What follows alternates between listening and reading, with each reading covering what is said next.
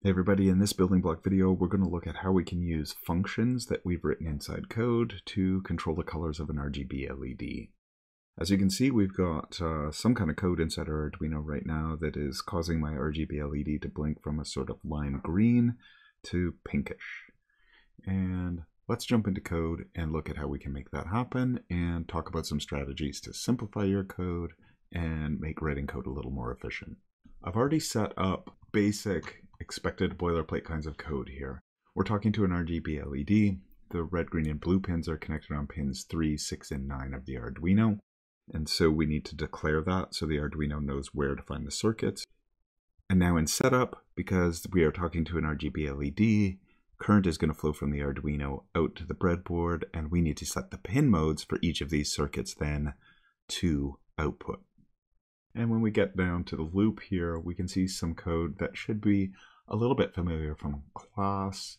We are writing analogWrites. We're using analogWrites to write that staircase of voltages out to each of our color channels. And we define which color channel we're speaking to, and then the amount of light or the amount of voltage that we're going to pass to that LED. Remember, we've seen that you can control the brightness of an LED by changing the resistor that's in series with the LED, really big resistor, really dim LED, or we can change the brightness of an LED by altering the level of voltage being sent to it. Because current's proportional to voltage, a small amount of voltage will give us a dim LED, a small amount of current, and a really, really big voltage, big being a maximum of 5 volts, indicated with the number 255, would give a full brightness. We're using blocks of 3 analogWrite statements for each color. So the lime color has 75 red, 200 green, and 100 blue. And the pink color has 200 red, 0 green, 175 blue. You can mess around with the colors and find different combinations of numbers to create colors you really, really like. But the thing that should really be catching your attention here is inside my loop, I've got a block of code where I call an analogWrite 3 times, and then I have a copy of that with just variations in the arguments for each of the red, green, and blue channel. And whenever you see blocks of code being repeated like this, it sort of should trigger in your brain, should I write a function for this? What's a function? Well, a function is just a block of code that has a name. We can call that function to use that block of code whenever we need it, and we would call it just by using its name. And functions are super common. They're everywhere. In fact, this line here is a function call. We're calling the function analogWrite, and we're sending 2 arguments to that function. Void setup is a complete function that we can see all of. So void setup is a built-in function in the world of Arduino, or a necessary function in the world of Arduino. And it gives us a hint about the structure of a function. It's got this keyword to start us off, void, and it has special meaning. It means this function doesn't return anything. And then we've got a function name, and the name is kind of like a first name, last name sort of situation. The name of this function is setup, and the stuff inside the brackets, whether it's empty or has different parameters inside of it, indicate the sort of last name of the function. And knowing the first and last names of your function will help you keep them sorted out. And then a function has opening and closing braces with some blocks of code within it. So void setup is a function. Void loop is a function. analogWrite, which we already talked about, is a built-in function. So functions are everywhere. What I really am thinking about when I see this block of code is I'm thinking what I wish we had was a function called setRGB, and I could just write those numbers, 75, 200, 100, like that. Oh, that shouldn't be a 9. Sorry about that. That should be an opening bracket. So I want to write a function, set RGB 75, 200, 100 for red, green, and blue, and that would give me the exact same outcome as calling these 3 lines of code here. And because I can just put those numbers in, it looks a lot like it's really familiar to me because I've used Photoshop, I've used Illustrator, I've used programs where setting RGB values would give us some control.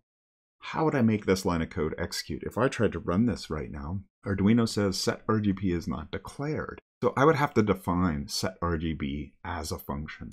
And I'm going to do that down here so that I can use that line of code, line 25, to actually set my colors and shorten the amount of code that I have to write in loop, but also reuse that bit of code.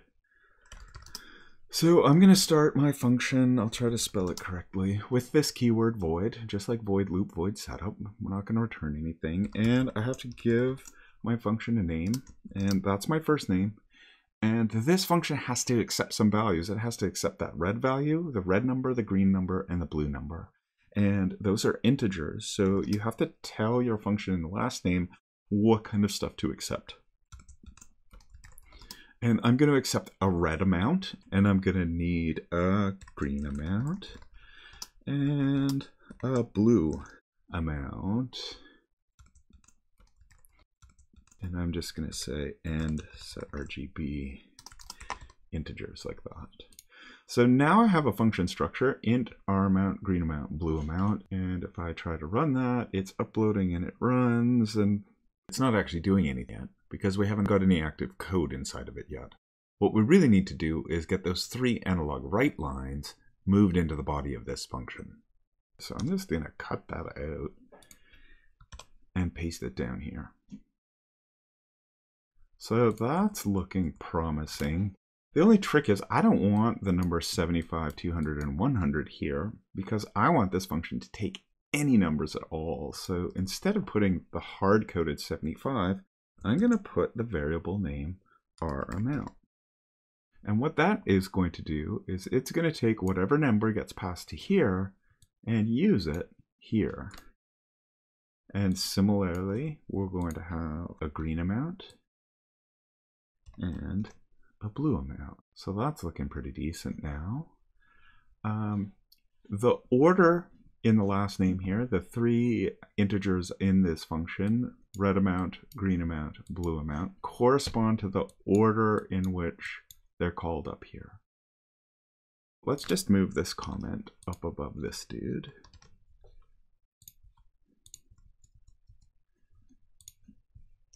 And save and upload that code. And let's keep an eye on our LED.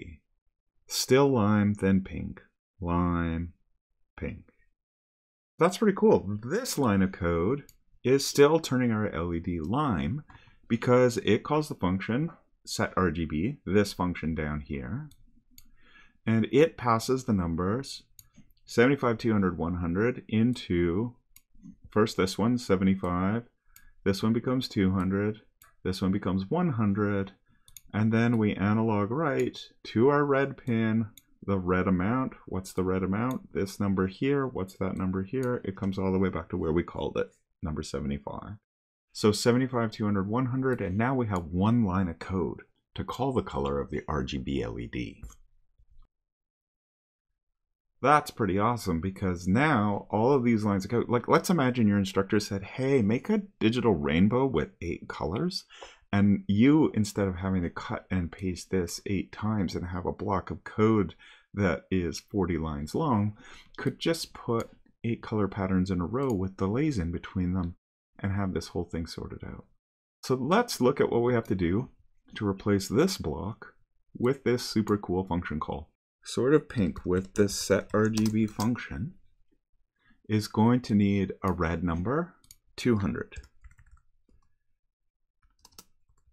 It's going to need a green number, 0.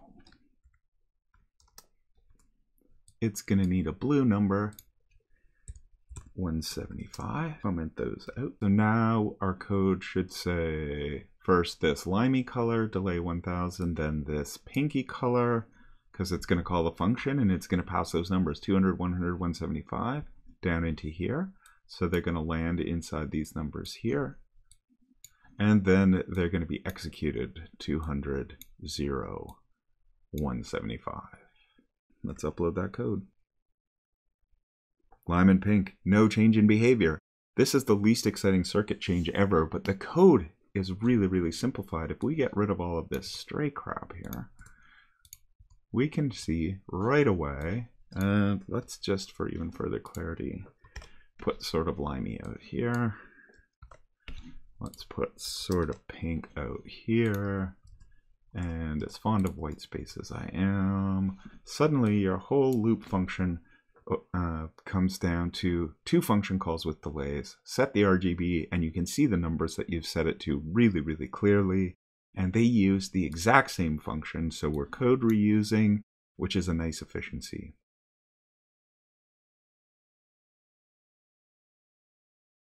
We've come up with this really good efficiency in our code. We have this nice function call that lets us set the RGB values of our LED in a clear, easy to read for humans kind of way.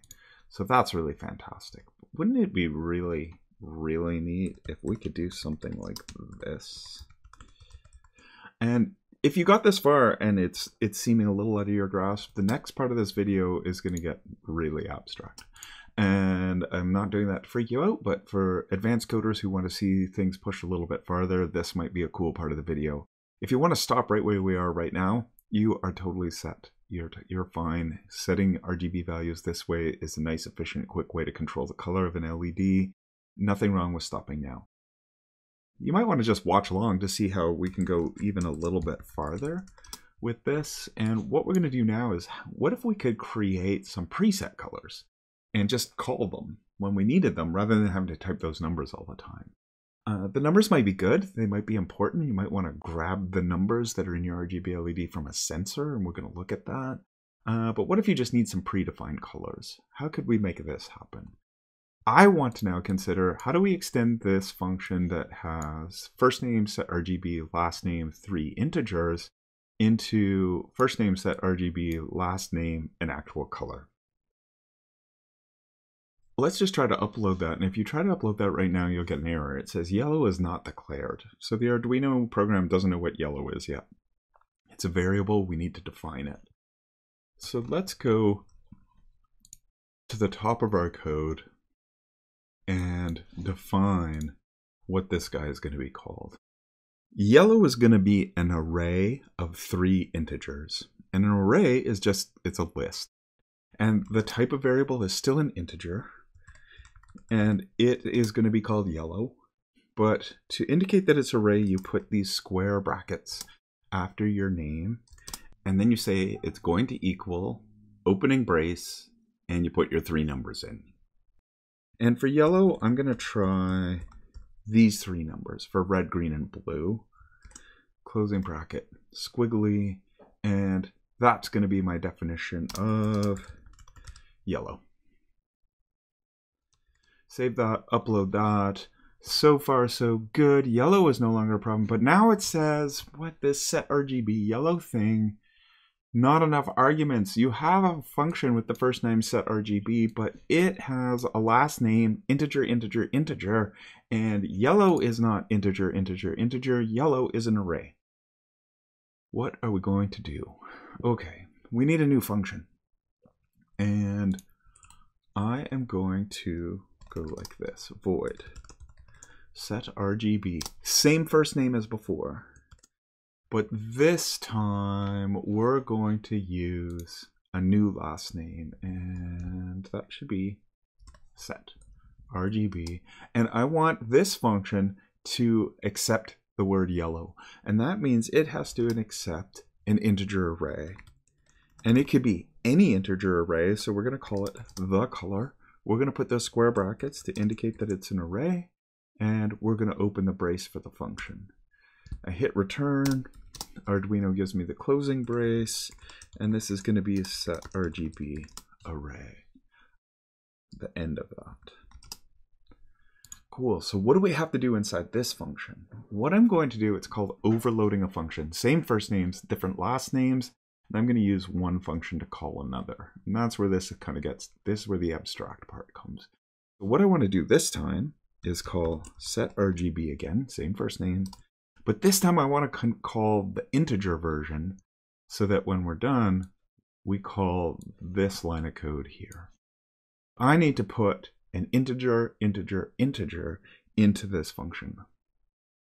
And the first value that we're going to put is going to simply be the first number in the array. Arrays are what we call zero indexed. So the index number, when you try to pull the numbers out of an array, at the very top of our code, we put 3 numbers into the array. Down here, we're going to get those numbers back out. So I'm going to pull out the color, and the first value in an array is indexed 0. So the color of 0 is the first parameter, and the index number says how far from the beginning are you, and the first number is exactly 0 steps from the beginning, so it's 0. The next value that we want, so this is going to be, we've done the red channel, now we need the green channel, is going to be 1 step away from the beginning. And then we need the blue color, and it's going to be the color 2 steps away from the beginning. And now I have a function call which has the first name set RGB, and it has a single integer, a single integer, a single integer, and those numbers will then get passed down into line 40 here for execution in the 3 lines of code down here. So let's just pause before we upload and look at this and go back. First, we create the array called yellow, and we put 3 numbers in it. Then we call a function that's going to accept an array, set RGB yellow. We create the function that receives an array, and it unpacks the array, taking the first, second, and third values, index 0, 1, and 2, passes them to the next function, and that function uses them in each of the 3 analog writes. Upload that code, and now we've got green, pink, yellow, green, pink, yellow. You can extend this code by creating arrays of your own colors and using these 2 functions down here to accept either arrays or the 3 integers. You should note that this function needs the second function. So the set RGB with an array, because it calls the integer version, this other function has to exist or you'll get other errors in your code. So if you're going to do like a cut and paste from this example, make sure you take both of those functions if you want to use the numerical version and the array version. I think that's a pretty good introduction to get us playing with functions inside this space, and we'll pick up these themes in other videos.